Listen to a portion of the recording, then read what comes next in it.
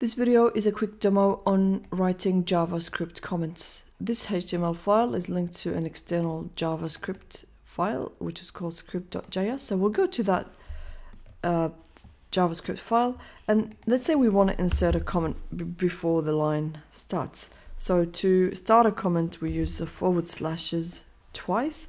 This is a single line comment. What that means is as soon as we step out and we start writing, this is no longer a comment. Okay, but we want to make it a comment. We will just use the forward slash twice, and this is now a comment. Now let's say that you've got you want to write a comment, but it's taking multiple lines and you don't want to keep on doing the forward slash twice.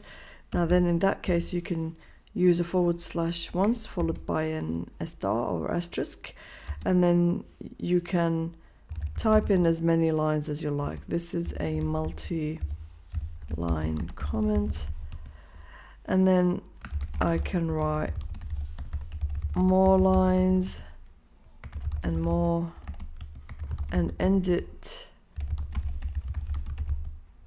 when I need, using another asterisk and then a forward slash again. This is no longer a comment. So that's about it. I hope this video helps you write single line comments or multi-line comments in JavaScript, and I'll see you in the coming ones.